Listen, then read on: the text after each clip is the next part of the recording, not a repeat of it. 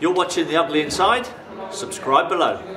Welcome to the instant match reaction for the Hapoel Be'er Sheva 0, Southampton 0 in the second match day of the Europa League. So, let me talk you through the starting lineup then. It's a back five of Fraser Forster in the nets, Martina, Yoshida, Van Dijk and Targett. And that's a back five that I expected. I think most of us expected.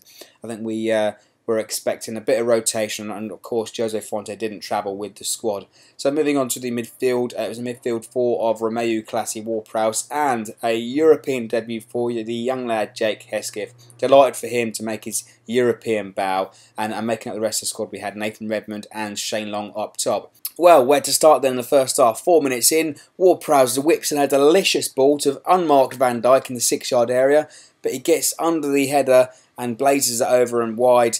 Really, we should have taken our chances there. But for the rest of the half, it was really much for a nothing half. Unfortunately, we saw Jake Hesketh go off about 35 minutes in.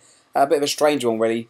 Replaced by Dusan Tadic. A bit disappointed and a bit gutted for the lad. Obviously, had a great game against Palace last week now in the cup. But the way I sort of read into it is the fact that Jake Hesketh isn't the biggest and strongest of sort of midfielders, and perhaps Claude brought Tadic on to perhaps create a bit more creativity and offer that bit more physical presence in the midfield.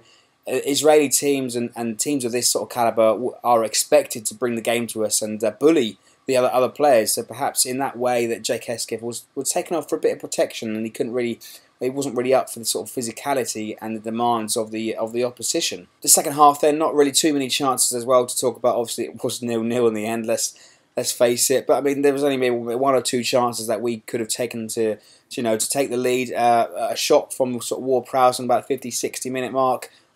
The goalkeeper sort of comfortable save on that one, and then Fraser Forster wasn't called into action too much as well. So when he was called into action, he made the most of it, and he mopped it up as clear as he would, and as comfortably as he would, as you would expect from the man mountain. Surely he's got to be in contention to play and start England's game next week after the weekend, after Leicester game. So obviously Joe Hart's away in Italy, and perhaps the vacant England manager hasn't got one eye on him. So Fraser Forster's surely got to be number one next week going into the England game. But so moving on to the rest of the half, again, not too many chances, bit of a nothing game, bit of a cancel, both teams cancelling each other out. But Martina crossed the board in really well around 77 minutes, whipped it across the box, but no one was there to put the ball in the back of the net. Martina's done that so far this season. He's bombed down to the sort of the byline, sort of dropped back, pulled it back, and then drilled one across the box. So we just need to, up our game in that aspect, in the fact that we need to get more bodies in the box and willing to put themselves on the line and gamble a bit more. Perhaps Long didn't gamble too much to, put his foot in and get on the end of the Martina's cross. 0-0, of course, that means it's another clean sheet. That's 5 in a row now, and it really goes to prove that we have got strength and depth, not only in midfield strike, but also in the defence as well. Virgil van Dijk led the line, unlucky to score his goal, but, Martina, Yoshida, Targett all played well, and it's another clean sheet on the board. So finished goalless then, happy with the point.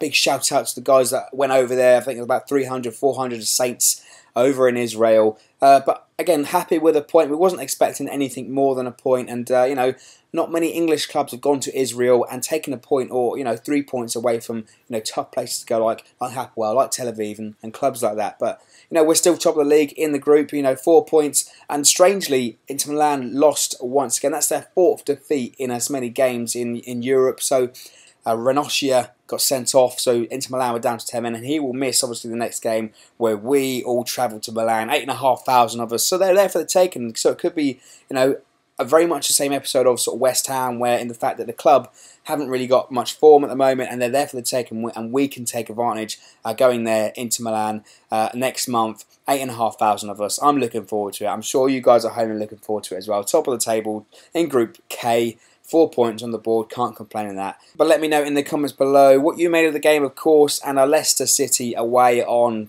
Sunday. And let me know your early predictions for that one as well. But for now, don't forget to like, share, and subscribe for more.